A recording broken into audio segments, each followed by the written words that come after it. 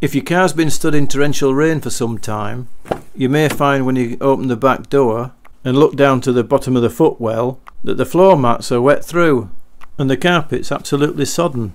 If you've got this problem, stay tuned and I'll show you how to fix that.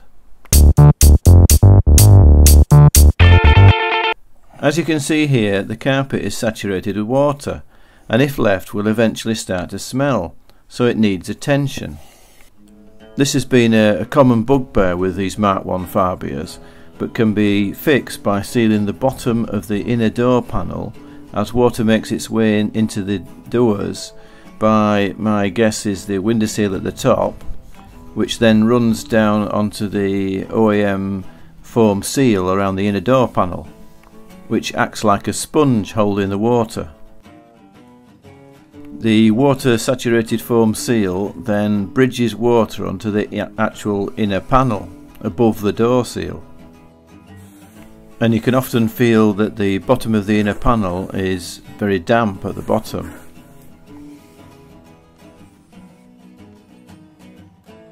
And then water steadily drips down onto the inner sill and then onto the footwell.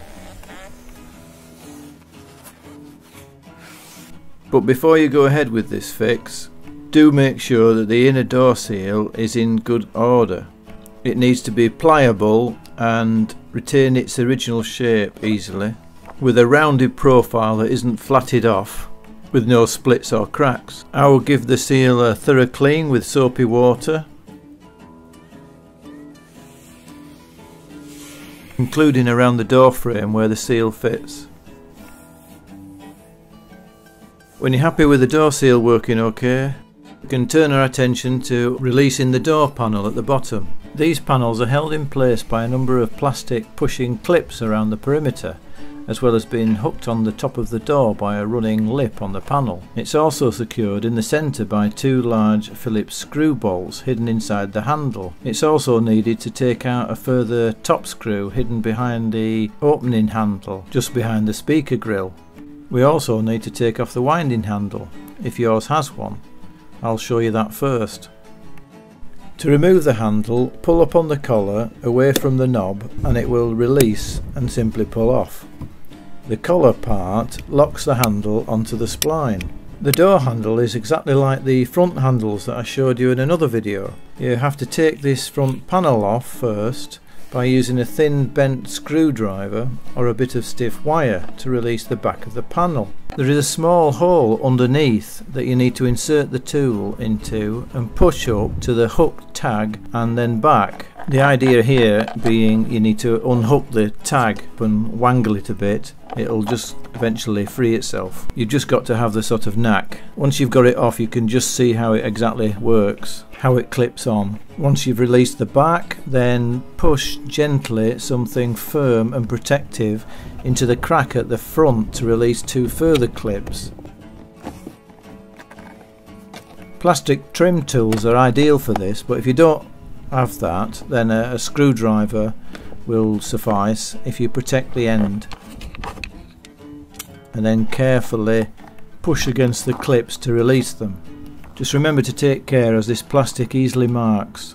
And disconnect the electrical window switch if you have one. The remaining door handle panel simply slides satisfyingly forwards to remove it.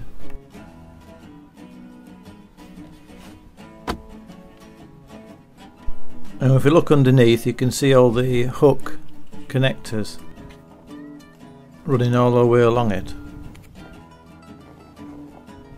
Put that on one side and we've revealed the two large Phillips screw bolts that we need to take out.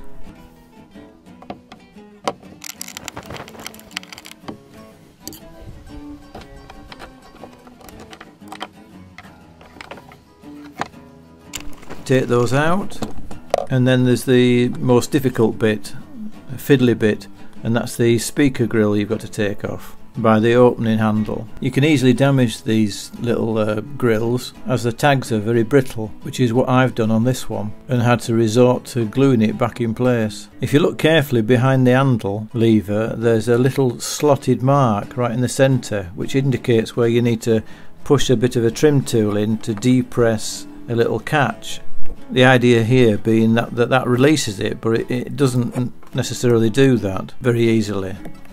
Try and lift it out from the handle side and lift it outwards, hinging on the pillar side with little hook tags that easily break if forced.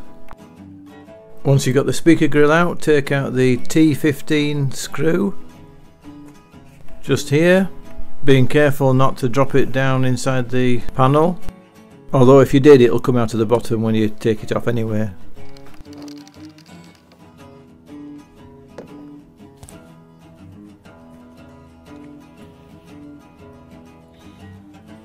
Now slip your tool between the panel and the door and fish round for the panel clips, and you want to be gently prising the clips out without breaking them, if you can, that is.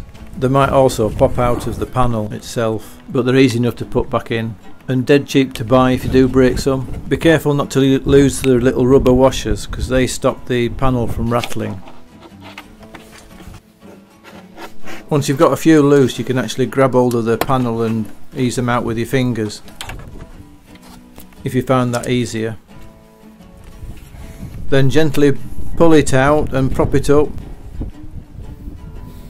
I've put it on the seat here without straining it too much. Now you can see that I've done this previously on this car. In fact, I did it about 7 years ago, so I know that it works.